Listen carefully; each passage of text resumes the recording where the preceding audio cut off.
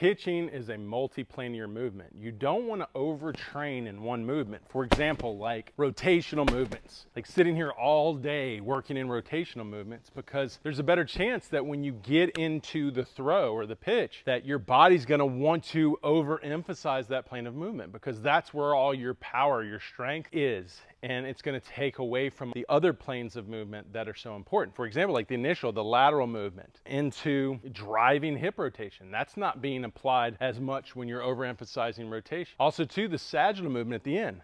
The forward movements, the deceleration of the trunk, the deceleration of the arm. You're not really putting your body into that position because you're over rotating, and more than likely you're going to go across your body. So you're really not going to even finish and emphasize using the sagittal movement at the end. Don't make the mistake of overtraining in one plane when pitching is multiplanar.